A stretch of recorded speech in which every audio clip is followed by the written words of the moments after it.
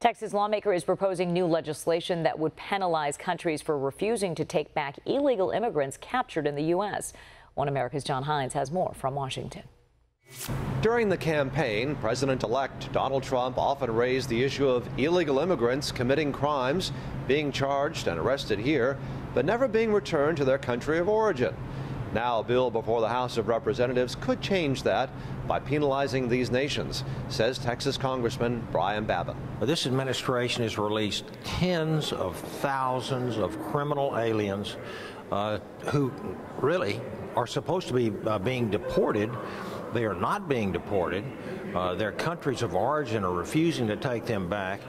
It will enable us to cut off their foreign aid if they're on the bad list, not taking their criminal aliens back.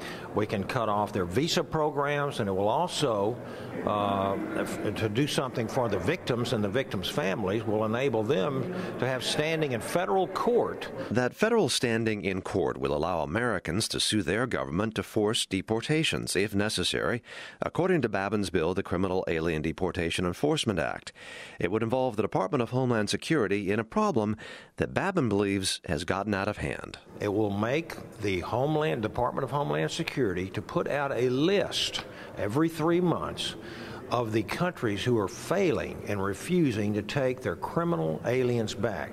86,000 criminal aliens were released on the streets by this administration since 2013, who have committed well over 230,000 crimes against American citizens. Sending these criminal aliens back to the countries of origins would seem to make common sense, says Peter Roth, a contributing editor at U.S. News and World Report. Regardless of the immigration issue overall and what your feelings are, that no one, or very few people, support the idea of allowing criminals who are in the United States illegally to remain in the United States. A previous version of this legislation was introduced in the last Congress, but now with a President Trump who has included this concept in his immigration plan, this legislation may receive renewed interest.